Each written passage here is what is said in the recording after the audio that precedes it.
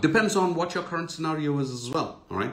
If you are in a situation where you think, hey, let me do a course and land a job, you could always do your master's program.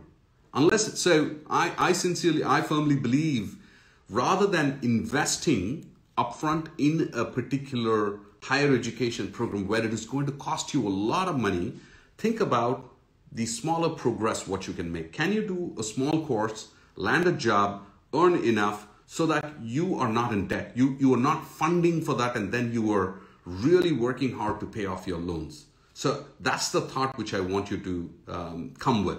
But yes, there are amazing schools because you've got to go through the same challenge. After you finish your master's program, you'll have to look out for a job. You have to pay off your debt as well.